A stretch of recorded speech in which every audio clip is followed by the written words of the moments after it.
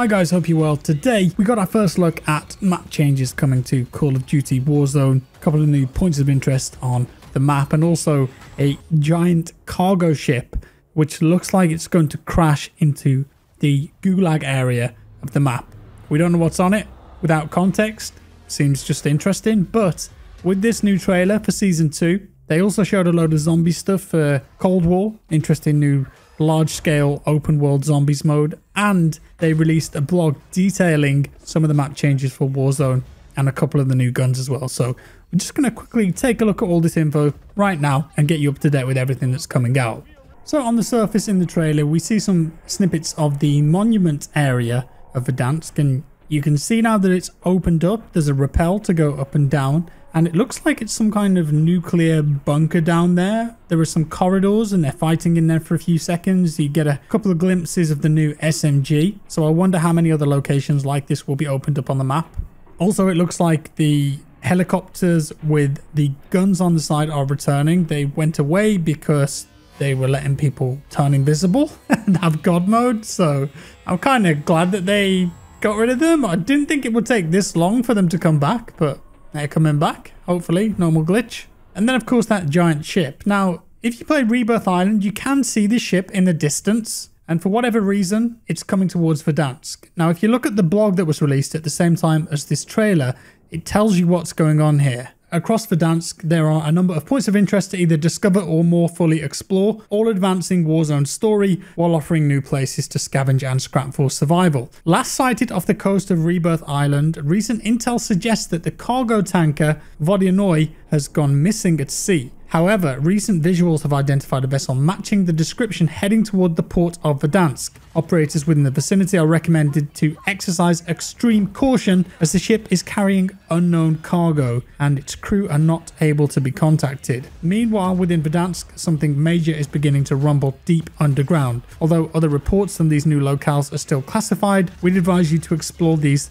at your own risk. So they're obviously pointing to something dangerous in that cargo ship and also under the ground. Could be zombies, you know, with how hard they are pushing this new open world zombies mode for Cold War. We might also see them come to Warzone again. We had the Halloween event, which was super fun, loved it, but this feels like it could be a bit different. So it's going to be really fun to see how the story unfolds here. They'll be adding a new game mode to Verdansk as well called Exfiltration, and it says here that it's about time that the exfil chopper arrives before the circle fully closes in. During an exfiltration battle royale, a portable radio crackles into life, coming online somewhere in Verdansk. The operator who secures this radio and holds onto it for a sufficient period of time automatically wins the game for them or their squad in non-solo mode. To ensure that exfil isn't by the book, anyone holding the radio is marked on the TAC map as if they were under a most wanted contract, with all operators also receiving intel on how much longer the current radio holder has until they win. Other than this new win condition, the same battle royale rules apply. Expect a circle collapse and a winner to be determined by the last operator or squad standing,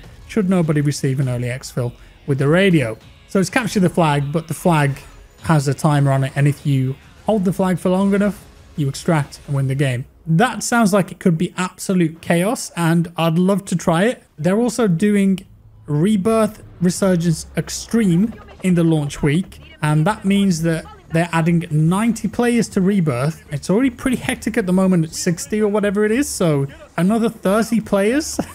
that's going to be just insane.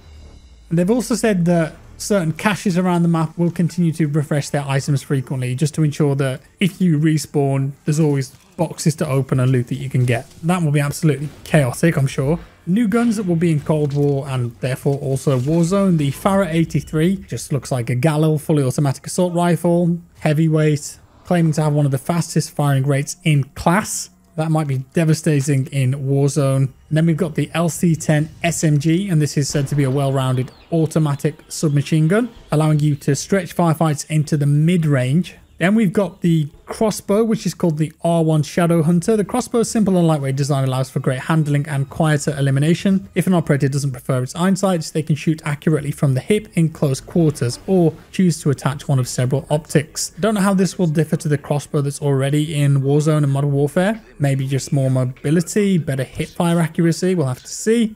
And then finally, the ZRG 20mm sniper that looks absolutely massive, built for sharpshooters who need power to eliminate targets at extremely long ranges. This bolt-action sniper rifle boasts a faster bullet velocity than any other weapon in its class, as well as the ability to eliminate operators with a single shot to the head. And although it has a slow rate of fire, its reload speeds are among the fastest in the category. So potentially a contender for the HDR, getting those long-range sniper shots. And that's about it. I don't really want to cover the Cold War zombies or the new Cold War stuff that much. There's a new fireteam map, a couple new vehicles. The new zombies experience, that looks really fun though. Open world zombies on the fireteam maps, and there's zombies in mechs and dragons and all sorts of crazy stuff. And you've got to get a sample from A to B. So I'll definitely be playing that. Out of all the game modes in Cold War, zombies definitely my favorite. I'm looking forward to that. I'll probably be live streaming that soon too. And all of this launches on the 24th and the 25th of February